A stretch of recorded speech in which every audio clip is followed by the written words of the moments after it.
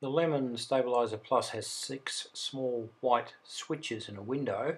The bottom 3 of these labelled 1, 2 and 3 are only set up after it's installed, but 4, 5 and 6 can be set up immediately.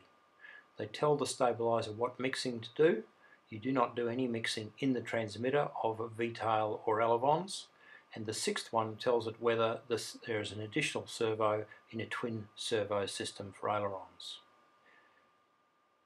In addition, there are 3 pots at the top, or rotary resistors. When they're rotated completely anti-clockwise to the 7 o'clock position, they're at minimum, and they rotate right around to the 5 o'clock position at a maximum.